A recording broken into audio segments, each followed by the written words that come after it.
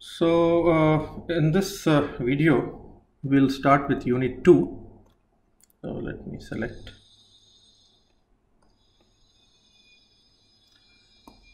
Unit 2,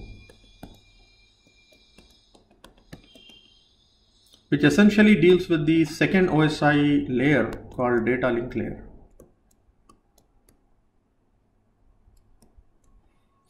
DLL. We write in short DLL.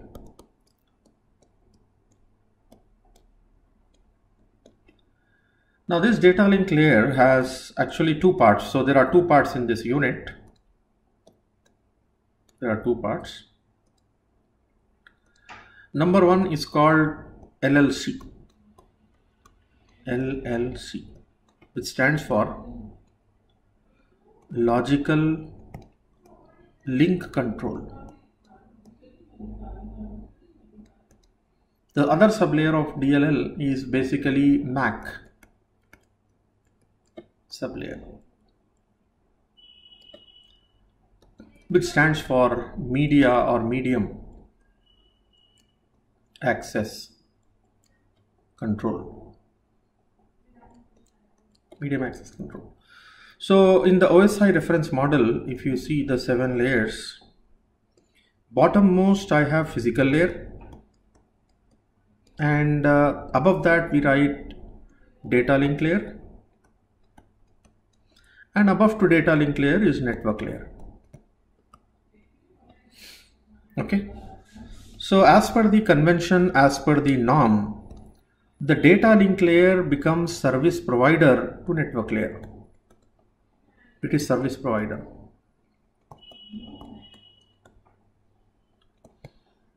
And we have top other layers, so I don't have to mention about that.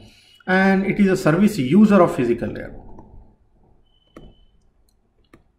Service user. In our earlier video, we have already seen the issues of physical layer. Physical layer deals with the transmission of bits, we have seen. So at the physical layer, we transmit the data in the form of bits over communication channel. So nothing much other than that. So we decide about the voltages, we decide about the what we call modulation techniques, or we decide about the encoding techniques, and then management of media, etc. Now over and above that, so taking that physical layer providing the bits transmission, taking that as a service, data link layer in the form of LLC and MAC carries out different functions, and that we are going to learn in this particular chapter or in this particular video. Like for example, I will enumerate what are the important functions of LLC and MAC.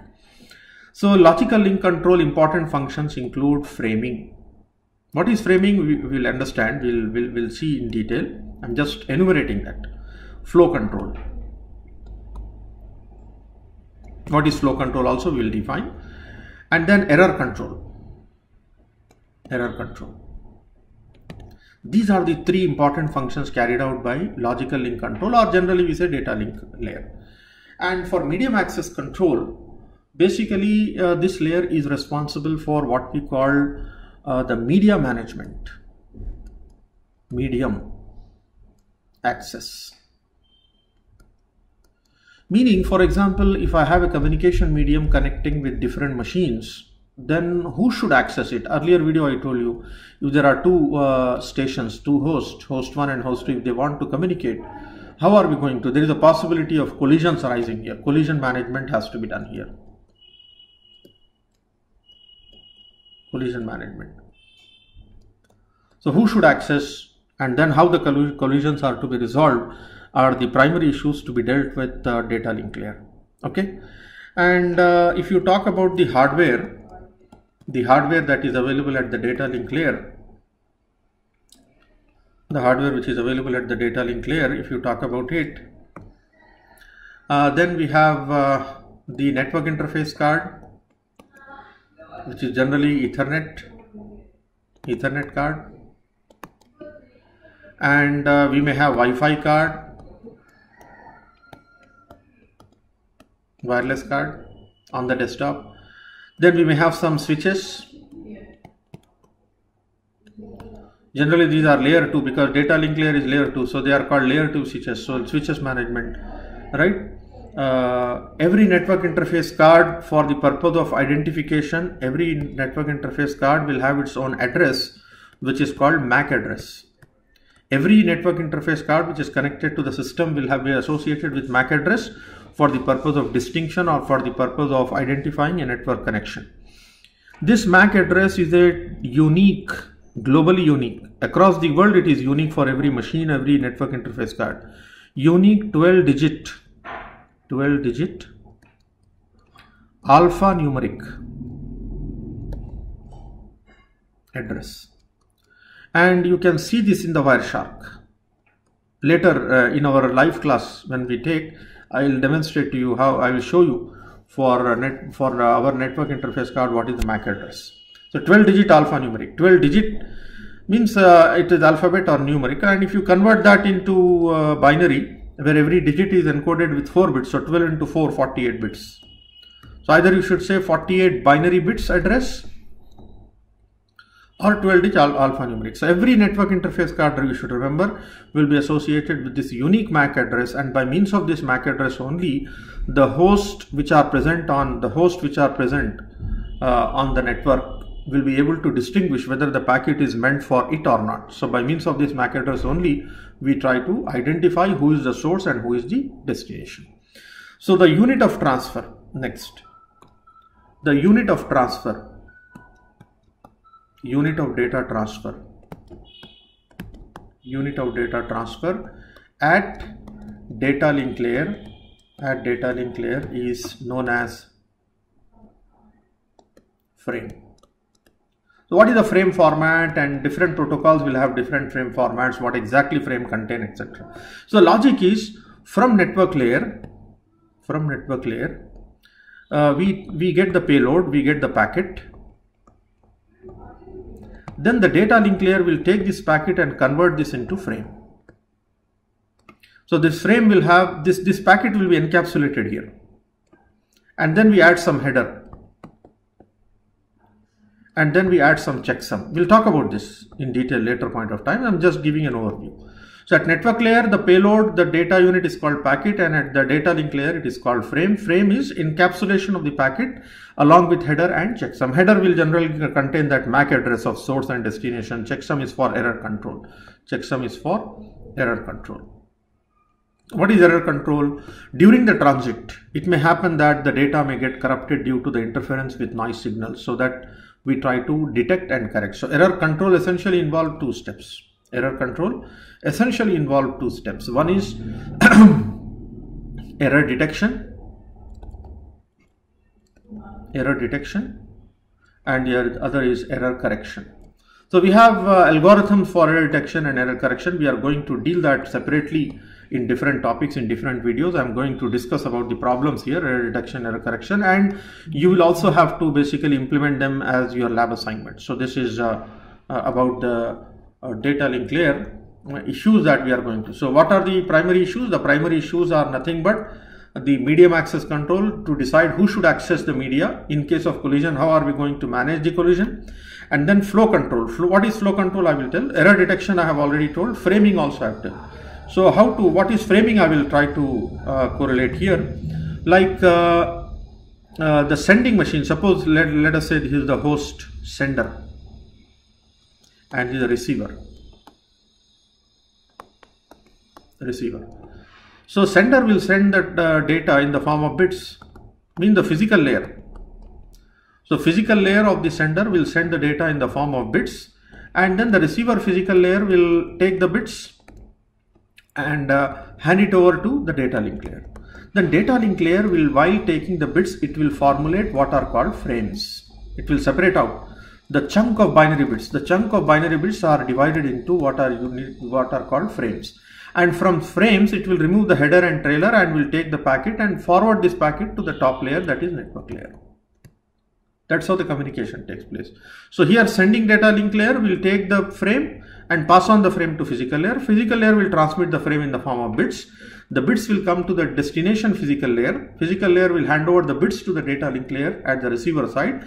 Then the receiver data link layer entity will formulate them into frames, and from the frames it will take out the packet and hand over to network layer. And while it takes out the packet, it will also perform error correction or error detection and correction. So that is the meaning.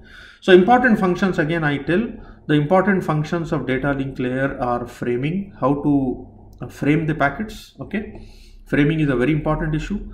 Second issue is error control, to find out whether the frames got into trouble, frame got into error. Error control, dealing with detection, error detection and correction, both error detection and correction.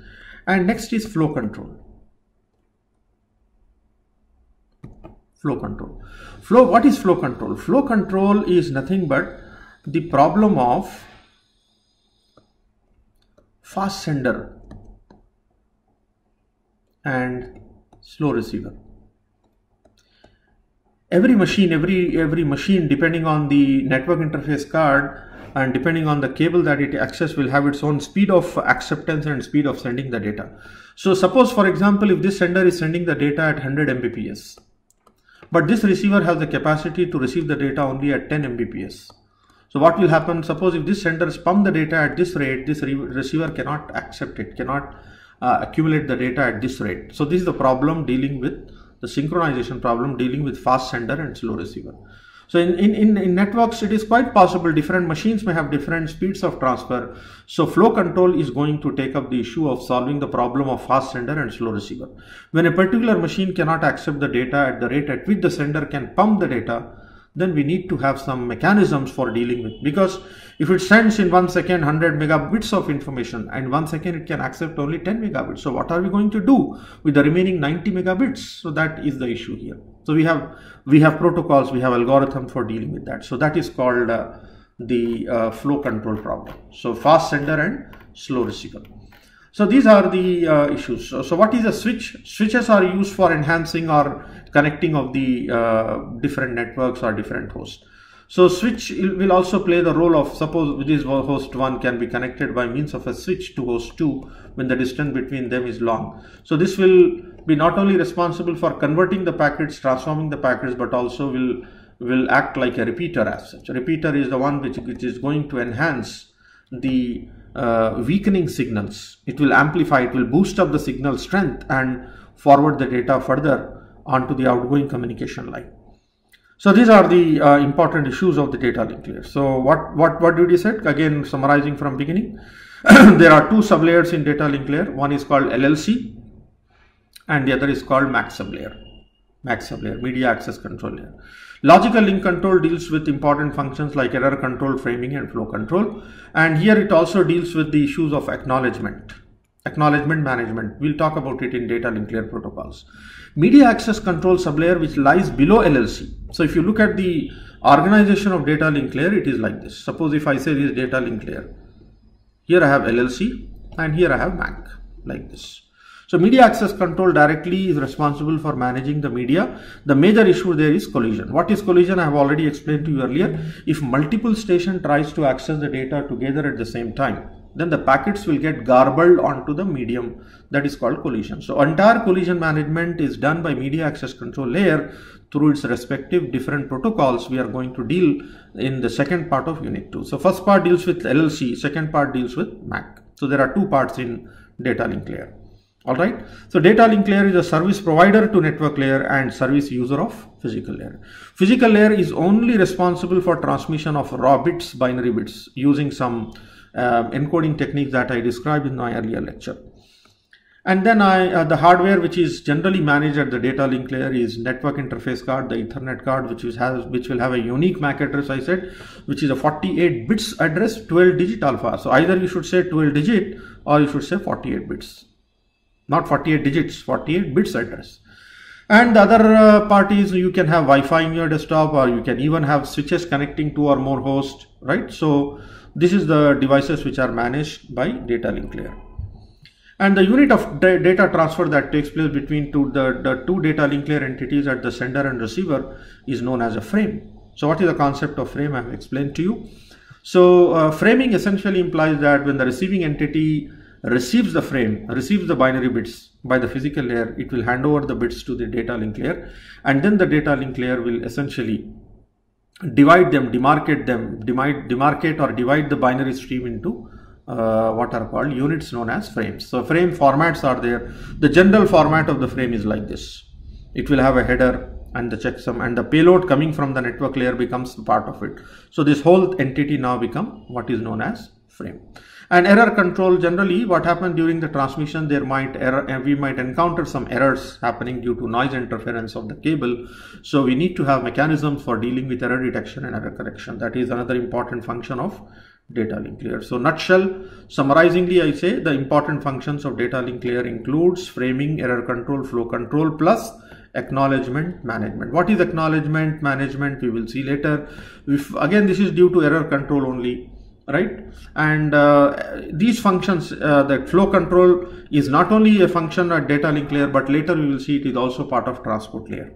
Okay, so what is flow control? Flow control is a problem arising due to fast sender and slow receiver. So these are the issues that we are going to learn in this chapter. So next video I will start my discussion with the first important function called framing. A very simple topic and important also. We'll see that later.